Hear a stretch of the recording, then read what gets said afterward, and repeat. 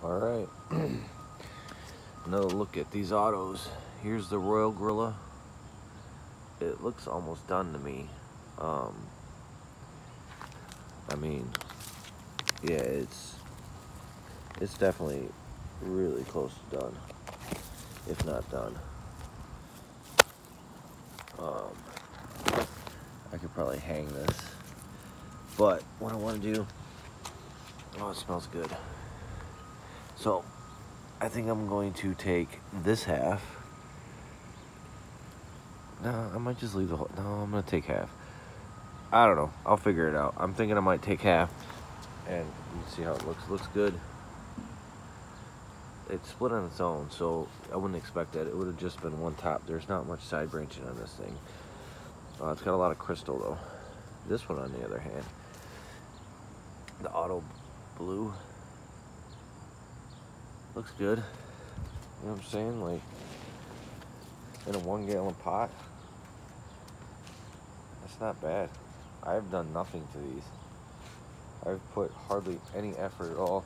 If anything, I move them once or twice. I move them every so often. I give them some water, which isn't very often. This one needs water more than any of them. This one is small.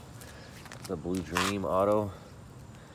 I assume this is what Rudelaris looks like in the wild, because I've never seen cannabis look like this. Well, I guess I have. Yes, I have. Never mind. But this one, again, it's very top heavy. It's a top type bud. There's not much density to it. With these ones, sorry, but let me rephrase that. That's a cola type bud, where you can see there's not much density to it. It's a lot of little fingers, and that's what's gonna keep happening, is keep gonna fingering out all the way up, I think. But it looks good. Smells good, looks good, plenty of crystal. This is the G13 Labs Auto Blue. That's the Humboldt County. That one's small comparison. Double the size, if not more. This one, it smells the best.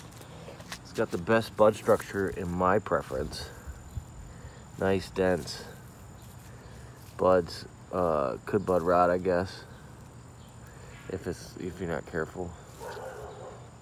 Smells great. So, anyways,